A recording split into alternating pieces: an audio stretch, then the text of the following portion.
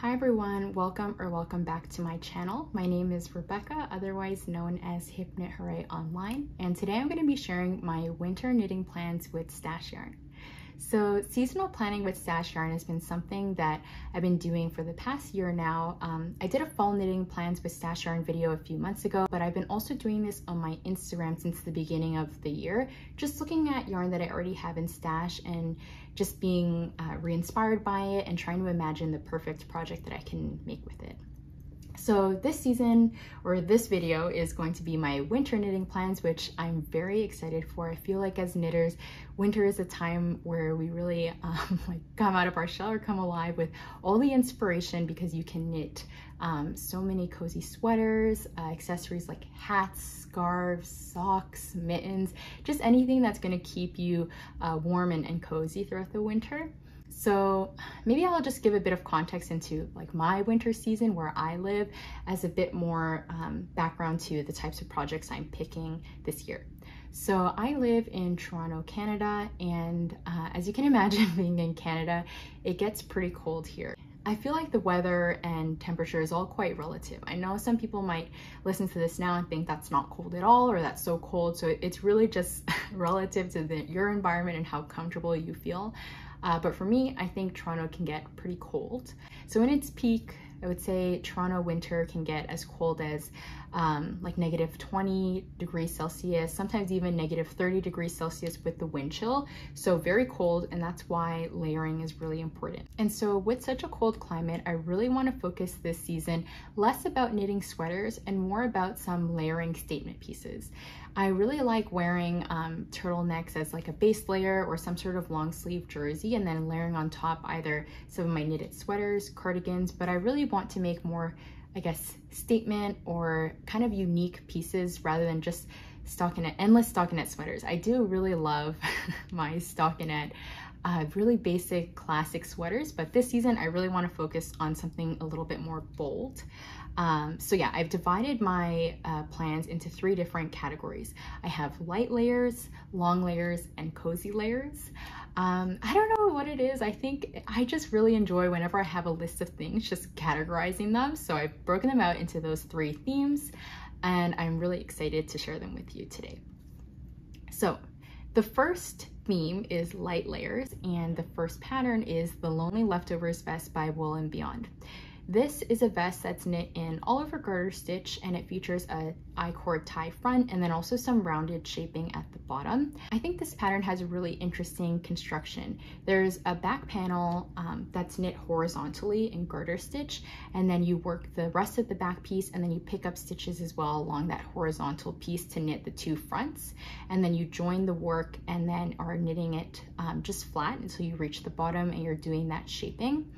The pattern also has some I-cord edges and piping along the back and the sides, which I think really help with the structure of garter stitch. Garter stitch can tend to stretch quite a bit, so I think that piping or edging will really just keep the vest in shape and not stretch too much. It's knit with Aran weight wool on 6mm needles with a gauge of 14 stitches by 28 rows. The size range for this pattern is extra small to 4 extra large, with a finished chest circumference of 87 centimeters to 146 centimeters.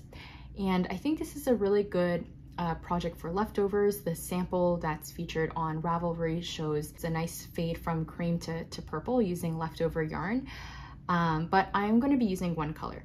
So the recommended yarn in the pattern is Drops Alaska or Drops Nepal, which is 75 meters for every 50 grams. So a nice chunky Aran weight wool. But what I'm thinking of using is Drops Air. So this is yarn that I've had in stash for probably around 2 years now. This is Drops Air in the shade Wheat. So I've had this yarn in my stash for probably around 2 years now, and I've just been not struggling, but I've been a bit more selective of the type of project that I'm going to make with this yarn. I don't really love the look of blown yarn in stockinette stitch or textured stitches. I just think it's because it doesn't have a lot of drape to it, because it's so lightweight. I just find that sometimes I knit the cardigan number 7 and I just find that it doesn't sit the best way that I want when I'm wearing it, but I do really like the look of blown yarn in garter stitch. So I'm really excited for it to be in this project, and I have enough to hold it double because I purchased that sweater's quantity, so holding it double, I'll have enough for this vest.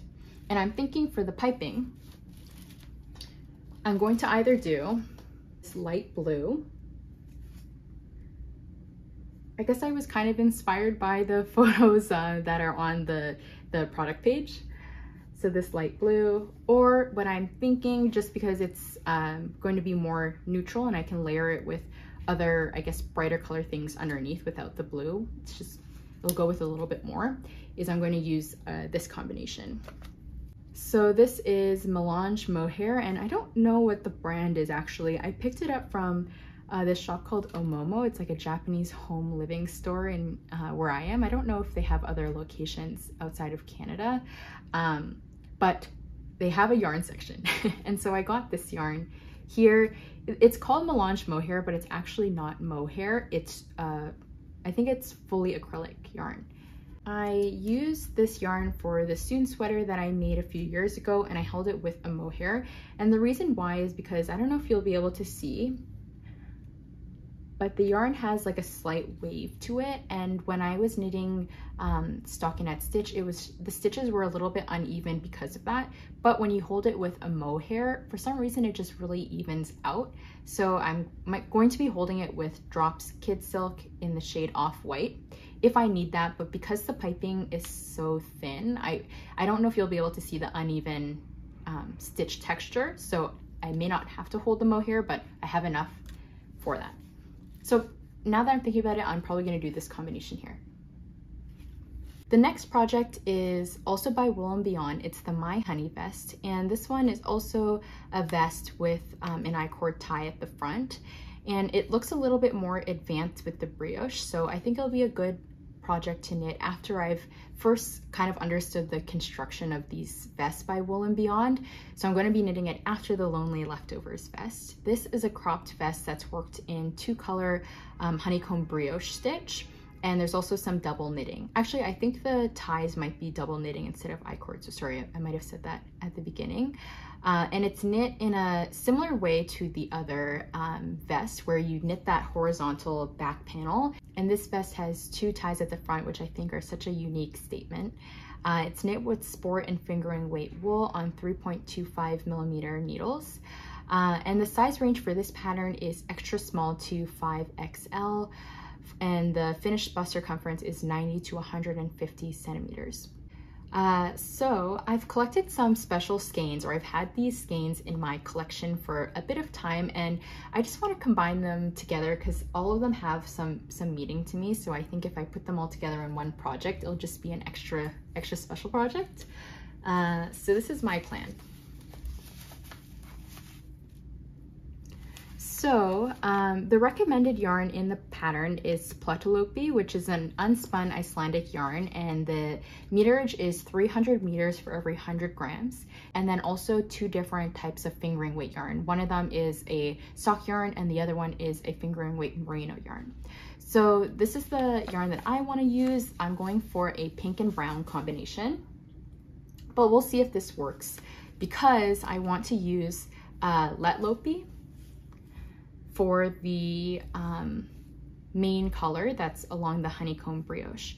The reason why I'm not really sure this is gonna work and I haven't done a gauge swatch yet is because this yarn is, say, like more of a worsted weight, so it would be 200 meters for every 100 grams rather than the 300 meters for every 100 grams like what is suggested in the pattern. So we'll see if that works. I might have to make some modifications, like changing the needle size, maybe changing the sizing, but I really like this yarn for the vest because it's more of a rustic wool. So I like the fact that it's going to be layered on top of something else being a vest. And I think it looks really good with the other 2 yarns. So I'm thinking that this is going to be the main color in the brioche, and then the background color is going to be this yarn, which is the Slicergit. I hope I'm saying that right. I know this was in my first knitting podcast, and I also said I wasn't sure if I was saying it right, and I didn't search up how to pronounce it, so I hope that that was correct. There's sock yarn in the shade Mary Poppins, so that'll be the background. And then for the horizontal back panel, and then the edging, and then also the double knit straps, I want to use this yarn here, which is an alpaca yarn. So I got this yarn at the CNE, which is a festival. It's not a yarn festival. It's almost like a fairgrounds or carnival type festival. It's for like family, and it's a really famous event that they have in Toronto each year. But they have a farm, a little farm section, and they had some yarn that was there, which it was the only yarn I saw at the CNE, but I was like, this is so cool. I haven't really seen a lot of local alpaca yarn before at some of my local yarn shops, and so I thought I'll just pick it up. So this is 85% alpaca and 15% bamboo, and it's 350 yards for every 114 grams. And I think the color is gonna work really well for this, and I think the alpaca is gonna add some nice drape to the double knit ties. So the next pattern is the Aura Top by Rose Knitwear. This is a long sleeve top that's worked at a very open and airy gauge with one strand of mohair, and it's knit from the bottom up. So this is actually going to be one of the first times I've been working a long sleeved sweater or top from the bottom up. So you first cast on stitches and you work the body in the round, and then you separate for the front and the back, and then you seam that at the top, and then you're working the sleeves flat. And then you seam it close up the arm and then attach it to the body at the end. And like I said, you knit it with one strand of lace weight mohair on 6mm needles. So it's a very open gauge. It's 14 stitches and 19 rows for every 10 centimeters. And the size range is extra small to 4XL to fit a chest size of 71 centimeters to 147 centimeters. And you need 3 to 5 balls of mohair, and the pattern recommends knitting for all of soft silk mohair. So the yarn I want to use for this pattern is this right here. It's Knit Picks Aloft, which is a super soft mohair. That's why I specifically picked it for this pattern, because it's super soft. I can wear it next to skin compared to some other mohairs that I've used that can be a little bit scratchier, like maybe a tad bit more irritating. This is the softest mohair that I've used in the past. The only one that might compare to it is the Isagar mohair, soft silk mohair. So this is in the shade Koi, and I wanted to make a really bright statement piece with this. I have this top here. I brought it to show you. This is a sheer top that I wear a lot as like kind of like a going out piece. And it's black. It's a really nice neutral, but I think this could be really cool as like a very bright pop of color, especially in the winter time. It's, I think, going to be a really cool, yeah, just like a statement, something that's really bright, and it'll be really fun to work up as well. The next theme is my long layers. So I'm thinking of knitting the Lyon sweater by Petite Knit, but extending the length into a sweater dress. So I'm wearing right now the Minto Sweater, which I extended into a dress by just knitting the body around 20 or 30 centimeters longer. So I didn't make a ton of modifications. I'm just extending the length of a sweater pattern that's already out there. So the Lyon sweater by Petite Knit is worked from the top down, and there's a back shoulder seam that's worked with increases, and it features more fitted sleeves, and it's similar to the Poppy Tee or Ava cardigan construction that Petite Knit has released as well this year. And the reason why I think this pattern works really well for a dress is because it has some positive ease around the body. I think it's intended to have 25 centimeters of positive ease, which I think will create some really nice drape, and also the sleeves are a little bit more fitted. I find that, so this is the Minto Sweater that I extended into the dress length, and it has some wider sleeves, which I think are really cozy, but it's very hard to fit this sweater into the sleeves of my jacket. And so I want to make some things this year that have a little bit more of a fitted sleeve. And then also the pattern has that back seam that ends right at the shoulder and then slopes down quite dramatically. So it's more fitted to the shoulders, and I think that will help a lot with the drape of the garment as well. So I've knit this construction in the past. I've made sweater number 18 by My Favorite Things Knitwear that has a similar back seam worked with increases. but it's much wider. It goes past the shoulder, so it creates more of a drop shoulder fit. And I found that I actually frogged that project. I don't wear it. I just found it was quite uncomfortable the way that it had like a very tight seam, but it was very oversized, and I just felt that it didn't fit very well on me, and it was just a little bit uncomfortable. So I think that this one looks a little bit more promising. I think I'm gonna like the silhouette. So the recommended yarn for this pattern is 2 strands of Sandisgarn Sunday, but what I'm thinking of using is Originally Lovely Kriya yarn. Actually, I should show you the color. And it's in the shade Chestnut.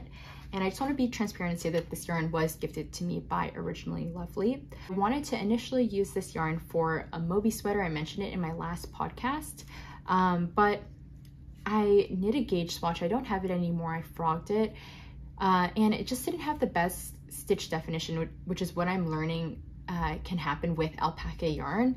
I guess because it has like some shine and quite a bit of drape to it, it just doesn't show off textured stitches. They just don't pop as much. So the cables and the garter stitch looked good, but the double moss stitch, it kind of got lost in the yarn. So I realized that probably isn't the best project for it, but because there's a nice drape to alpaca yarn, I think it would be really good in a dress.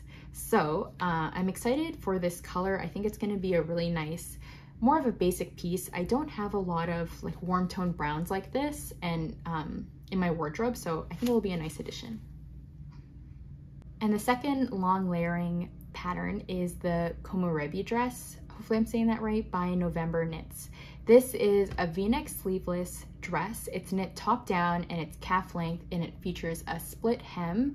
And then there's some ribbing along the armholes as well. It's sleeveless, as I mentioned. So it's knit with light fingering weight and lace weight yarn held together on 4mm needles, and the size range is extra small to 3XL with a finished chest circumference of 92 to 137 centimeters. This pattern has many different yarn recommendations in it. The model photo uses knitting for olive, merino, and soft silk mohair together. But the 2 yarns that I'm thinking of using for this is more of a light DK weight and light fingering weight yarn held together. They're both from Isager. This is Jensen on the left and Tabini on the right in the shade 100. And they're both 100% pure new wool. So I think it's the same base fiber, but just created at more of a DK weight and then a light fingering weight. They feel the exact same. It's more of a rustic weight wool, and I got this yarn sent to me for test knit, so it was technically gifted to me, but it was for another project. It was for the Aspen sweater, but they sent a lot of leftover yarn, so I have a lot to make another project. So that's why I'm thinking of making this dress, and this yarn is quite rustic, I would say, or at least more rustic than what I'm used to working with. So I think this would work really well in this type of dress because it's meant to be layered. In the project photos, the designer has layered it over a button-up white blouse. And so I think it'll work really well because it won't be worn next to skin. I also like the split hem in the dress as well. I think it's a nice design detail, and it's a little bit more balanced because it's a longer silhouette. I don't wear a ton of dresses that are calf length just because I'm more on the shorter side, and so I find that sometimes a lot of store-bought calf length dresses end up being like a more awkward length on me. So I like that with knitting. I'll be able to customize it to be the perfect length for me, and I think the split hem is gonna really balance it out nicely. I am a little bit worried with this pattern about the v-neck. It looks like it sits, I'm just looking at the product photo here, it looks like it sits quite wide, and I don't know, like I worry that it's just gonna slip off the shoulder. It looks really loose, and I think the photos they look really nice, but they're very styled, right? So I feel like maybe in practicality it might be a bit wide and not fit the best. So I'm gonna look a little bit more at some finished object photos, or maybe if there's any videos online of it like in motion, and brainstorm maybe some potential modifications I could make to it. And the next theme is cozy layers. So let's start off with the sweater number 20 by My Favorite Things Knitwear. This is a top-down drop shoulder sweater worked in many different types of cables all over, and it features a chunky v-neck and also long 2x2 rib hems along the sleeves and the body. So you may remember that this was featured in my fall knitting plans with stash yarn video. I didn't get to make it. My plan was to finish it by Christmas. I haven't cast it on yet, so that is not happening, but I'm going to be knitting this sweater with an accountability partner. I'm going to be knitting this with Paige of the Knitting Page. She's also going to be casting on a sweater number 20 in the same color as well. So more about the pattern. This sweater is knit with Aran weight and light fingering weight wool held together on 5.5mm needles. And there's 3 sizes for this pattern, extra small to double XL, with a finished chest circumference for the 3 sizes that measure between 116 to 136 centimeters.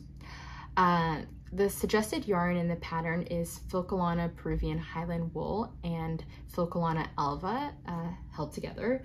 But what I'm going to be using is what I already mentioned on my fall knitting plans video. So it might be like a little bit repetitive, but I'm going to mention it anyways because I kind of really struggled with that. Like I realized that my knitting is not as fast as the plans or my imagination, I guess.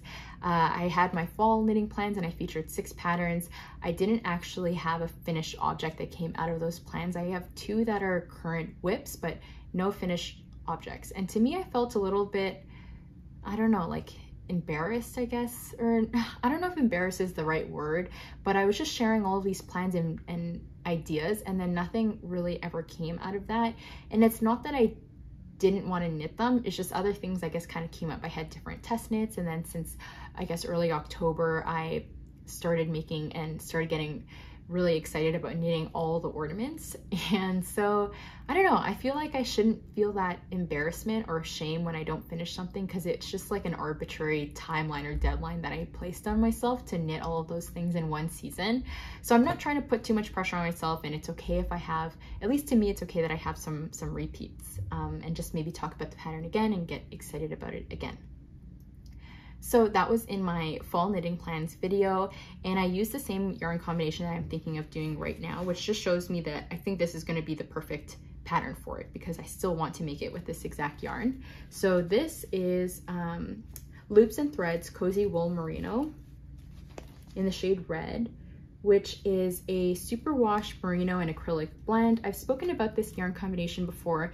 I've knit quite a few sweaters with it, held with a mohair, and I really like the way it works up. It's quite an affordable alternative to, I guess, 100% wool. So it's $12 for 375 meters of yarn, of DK weight yarn. And so it's really affordable, and it's a really great alternative. I really like working with it. Because it is superwash though, it grows quite a bit. So you just have to factor that in when you're picking out your projects. So I'm gonna be using that with Drops Kid Silk, also in the shade Red.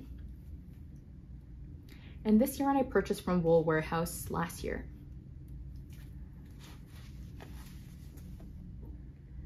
So the pattern uses a worsted weight and fingering weight, and this is a DK with lace weight, so I'm gonna have to do some calculations and maybe some modifications to the pattern to achieve gauge and make the pattern work. But I just really like the all over cables, and because it's a more oversized fit, I also like the v-neck. I think it's a really nice statement, and again, it's gonna work really nice for layering. So I didn't finish it for Christmas, but now that it's in my winter knitting plans, I want to finish this by Chinese New Year, which is February 10th next year, or Valentine's Day, which is February 14th. So either way, I want to finish it by mid-February, and I really intend to cast this on soon. And the last pattern that I want to make with stash yarn this season is the Sophie Shawl by Petite Knit. So this is an obtuse. I searched it up. I was trying to figure out what triangle shape it is. It's an obtuse triangular shawl with I-cord edging. So you start at one end of the shawl and you work increases until you reach the midway point, and then you work decreases to the other end of the tip, and it's knit with garter stitch. The shawl is knit with worsted weight wool on 5mm needles and a pretty, I guess, airy gauge at 17 stitches and 30 rows for every 10 centimeters. And there's 3 different sizes in the pattern. There's a small, medium, and large, but this is a very popular pattern. I'm sure you've seen many different renditions of it, but you can easily modify this or customize it to the amount of yarn that you have on hand. So I knit a Sophie shawl last year, and I knit, I would say, like between a medium and large size. What I did is I weighed the yarn before I started, and then once I reached half the amount of yarn that I had left, I think the skein was like 300 grams, and then when I reached 150 grams, then I started working the even decreases. So you can easily customize this to whatever amount of yarn you have.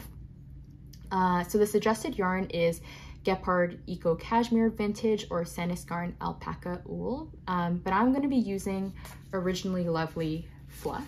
And again, this yarn was gifted to me by Originally Lovely. This yarn is an Aran weight blown chainette construction yarn, and I've chosen the shade Lapis, which is a nice jewel toned, I wouldn't say like it's an electric blue, but it's a nice deep saturated jewel toned blue. I mentioned this and I already kind of described the yarn in my last knitting podcast, but I figured I compared it to the Drops Air, and since I have it here, I thought maybe I could do like a brief comparison. So both yarns, I believe, are constructed in the same way. They both have that polyamide tube or cording, and then they insert or blow in the alpaca fibers. But what is different about them is the gauge or the meterage. So Drops Air is 150 meters for every 50 grams, and Originally Lovely is 130 meters for every 50 grams. So maybe I can hold up some yarn here to show you like a thickness comparison, because there is like a visible difference. So I think you'll be able to tell the Originally Lovely, which is the blue, is a little bit thicker. And so, yeah, they're very similar. I would say Originally Lovely yarn doesn't have as big of a color range. Drops has a much bigger color range. But if you're looking for a chainette style blown construction yarn, but you want to work it at a thicker gauge, then I think the Originally Lovely Fluff would work great. So because the Sophie shawl uses a worsted weight yarn, this is going to work perfectly for it. And because it's this nice bright blue, I think it's going to work really well in my wardrobe. I have a black parka, and so this blue is just going to really brighten it up and add that nice pop of color. And the loftiness of the yarn, it's really lightweight, but I've knit the penny gloves before with an alpaca, blown alpaca yarn, and it just adds a lot of warmth without being too heavy. So those were my winter knitting plans. I'm really excited for these statement pieces rather than just always knitting sweaters. So really looking forward to just a change in knitting process. And let me know down below if there's any other vest patterns that have been inspiring you. I've been really into them lately this season. So if there's any that you think that I would really enjoy, that you really like knitting, I'd love to hear it down below. I really like creating these project planning videos. This might be the last one that I do with stash yarn for quite a while, just as I'm trying to play catch up and trying to knit some of these patterns. But yeah, I've been having a lot of fun with this, and I hope you enjoyed the video. And with that, I'll see you in my next one.